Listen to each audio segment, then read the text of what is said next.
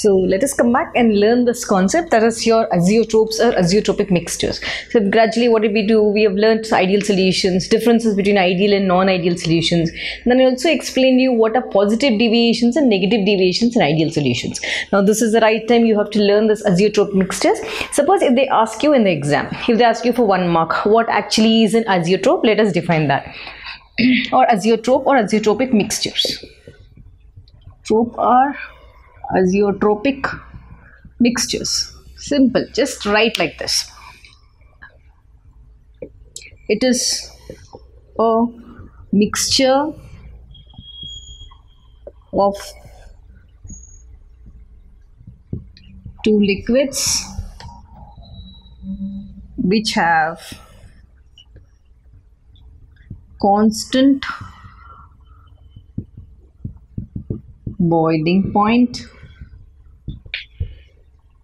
and composition throughout distillation. Okay, what did I write? Let us explain this first.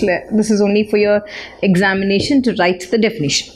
So basically what happens, we have learned in you've studied in non-ideal solutions 2 types of deviation. One was positive and one was negative, isn't it? Let us draw that first, then I'll try to explain this.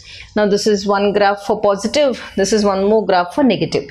So I said this is your ideal solution graph, and the one below, okay, let us put this is also dotted so that I can differentiate. Dotted, this is also dotted. Now here also for negative deviation, one dotted, one more. Yes, here what did you write? You have written XA is equal to 1, XB is equal to 0. Here XA is equal to 0, XB is equal to 1. You have already drawn this graph.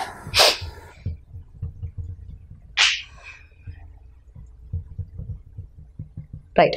Now, what actually is the condition? Now, whenever something is showing a positive deviation, I already gave the reason. When the interactions between A and B are weaker, they're going to show a positive deviation compared to your non-ideal solution. Here also they're going to show positive deviation. Here also they're going to show positive deviation above the ideal solution. This is what you have learned.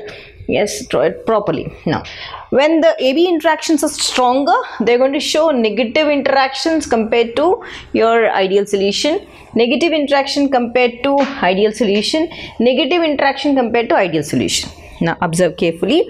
Now, what happens when I have to mark? Now, when I see this graph, this particular thing, this is a maximum point. When I see this graph, this is the minimum point. Okay, let us take this as minimum point. Now, let's just drop in one line down. Okay, blue is not clear, let us draw with black. Drop in one line. This is maximum point. Now this is your minimum point. Now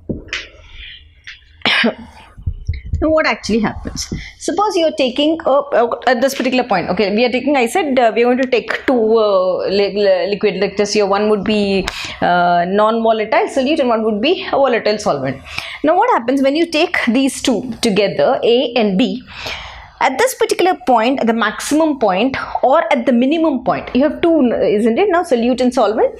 At this point, your vapor as well as your liquid, both will be in equilibrium. Right, liquid phase and the vapor phase both will be at that point. This point, liquid vapor. Okay, let us write. What did I say?